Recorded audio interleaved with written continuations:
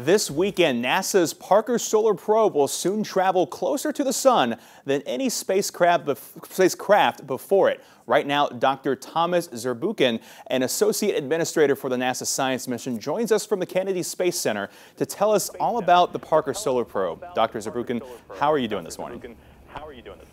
Doing great. Good morning.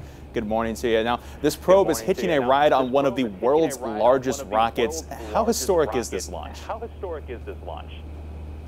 It's really exciting for us. I know the rocket stands right behind me here on the Cape, and it's ready to go. On top of it is a spacecraft that has been worked on for decades. It has been imagined 60 years ago, and we had to develop a whole bunch of technologies that are now ready to be shot into space. Thermal protection technologies and instruments that even 60 years ago we could only dream of. So we're so excited about it.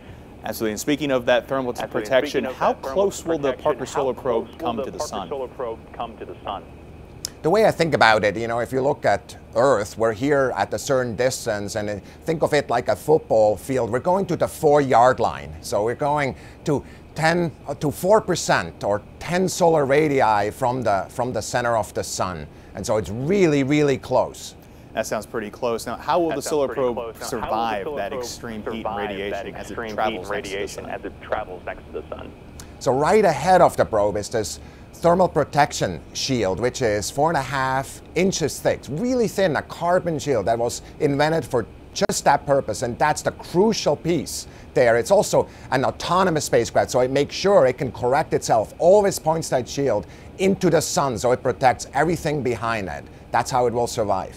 Oh, awesome. And what does the Parker Solar Probe hope to discover during its travels, and how do scientists study solar activity anyway?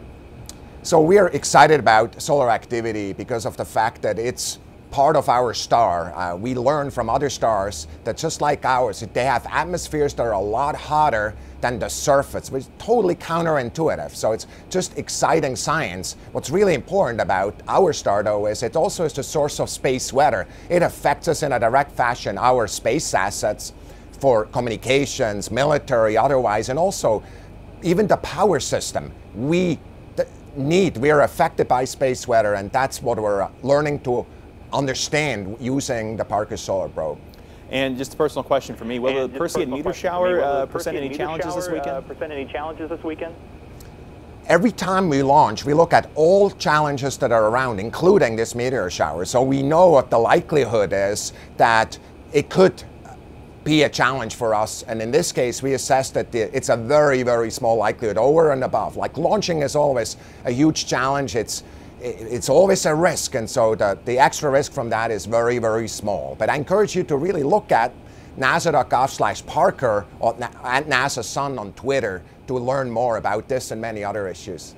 Well, thanks again for joining us today, Dr. Zurbuchen, and we are certainly going to be looking forward to that launch. All right, Michael, thank you so much. It's pretty incredible stuff NASA's doing. That's awesome. Well, this morning,